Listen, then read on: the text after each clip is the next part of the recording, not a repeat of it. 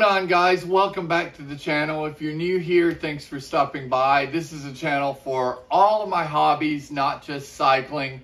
And I took a break from cycling on the last video to talk about aquarium keeping.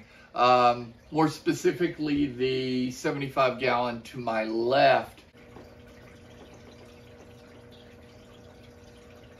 But today I thought I'd give you an update on the 37-ish gallon tank that I picked up off Facebook Marketplace and where it's headed. I did start with a white sand substrate. I refilled and drained that tank numerous times, decided I did not like it.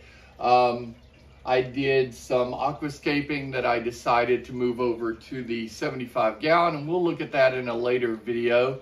But picked up some spiderwood and some more driftwood, sort of a water log that I've put in here. The river stones and the hardscape are all naturally sourced, and then the black pearl pea gravel I picked up at a local PetSmart. I did change the lighting in the lid. I got a Marineland glass lid for this tank because the other one was horrible. And then I picked up this Aquaneat full spectrum lighting kit, which is on it now.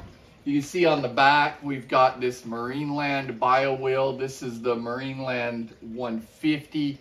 It's rated to a 30-gallon, so obviously not enough flow. I just set it in there for temporary. I actually got this for a future plan, something that we'll have on the channel in the near future.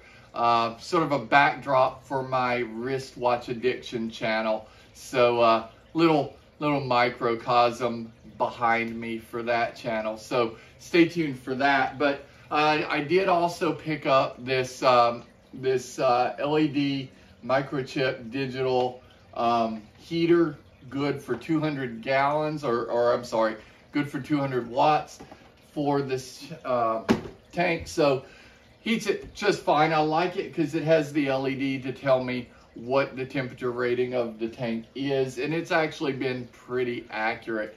Yeah, I like it. I don't know what I'm gonna put in it. The little sword plants in there, they are fake.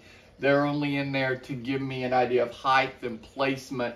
I'm most likely going to do a live aquascape in this tank, but I haven't completely decided whether to do that or not, because I'm also considering lowering the water level, doing an internal filter, and doing brackish with some archers and stuff. So I'll have to let you know on that. But we are getting back to cycling in the next video. I have some mountain bike footage that I'm about to upload to the channel, so stay tuned for that. If you're into POV cycling footage, that'll be coming very soon. But I just wanted to give you a quick update on this 37-ish gallon from Facebook Marketplace, how it's turned out with the black Plastidip background, the new river rock and stone, the black pearl gravel, and the new heating and such. So